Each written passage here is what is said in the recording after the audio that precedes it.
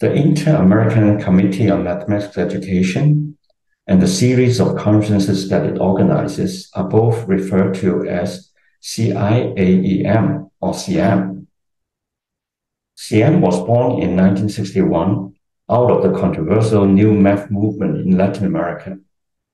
But since then, the committee has evolved and become an important agent of curriculum reform in math education in the two Americas. And the conference has become a significant venue for intellectual exchanges on research and practices of mathematics education in the region and around the world.